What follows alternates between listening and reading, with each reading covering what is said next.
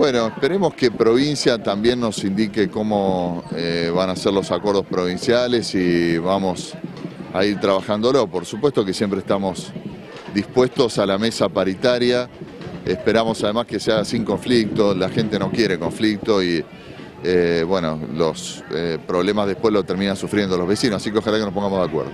Se anticipa una discusión álgida, un poco áspera, como se menciona. ¿Usted también lo ve así por las condiciones económicas o cree que se puede llegar a un acuerdo? No veo manera de encontrar acuerdos que no sea dialogando y no me parece que haya un clima, por el contrario, está disminuyendo la inflación.